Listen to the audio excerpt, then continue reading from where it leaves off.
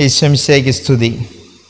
പിതാവിൻ്റെയും പുത്രൻ്റെയും പരിശുദ്ധാത്മാവിൻ്റെയും നാമത്തിൽ ആമേൻ.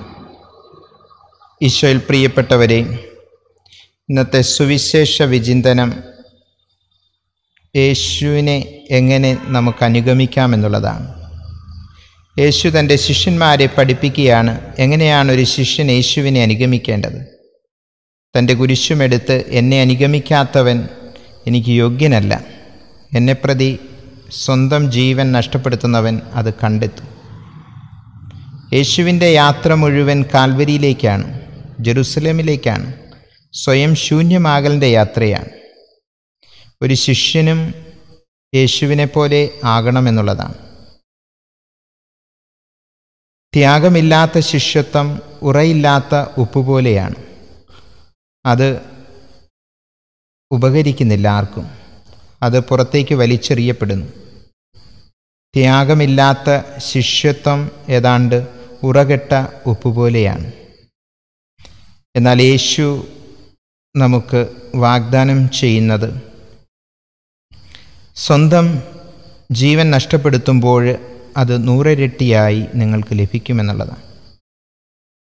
ഒരിക്കൽ ഒരു ശിഷ്യൻ തൻ്റെ ഗുരുവിനെ കാണുവാൻ പോകുന്നു. ഗുരുവിന് കൈനിറയെ പൂക്കളുകൾ സമ്മാനിക്കുന്നു. അപ്പോൾ ഗുരു ആ ശിഷ്യനോട് പറയുകയാണ്, താഴെ ഇടുക. അപ്പോൾ ആ ശിഷ്യൻ തൻ്റെ ഇടത് കൈയിലുള്ള പൂക്കൾ താഴെയിട്ടു. വീണ്ടും ആ ശിഷ്യൻ വലത് കൈയിലുള്ള പൂക്കൾ സമ്മാനിക്കുകയാണ്.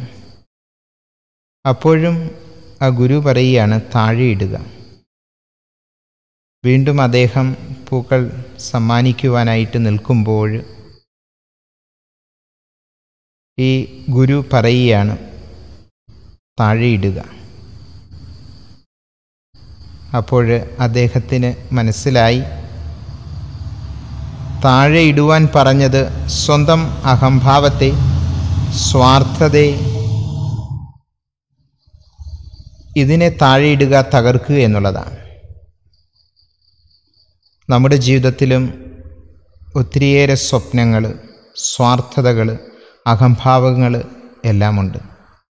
ഒരുപക്ഷെ നമ്മുടെ ജീവിതത്തിൽ യേശുവിനേക്കാൾ ഉപരി നാം കൊടുക്കുന്ന ബന്ധങ്ങൾ നമ്മൾ പ്രത്യേകമായി ശ്രദ്ധിക്കേണ്ടതാണ്.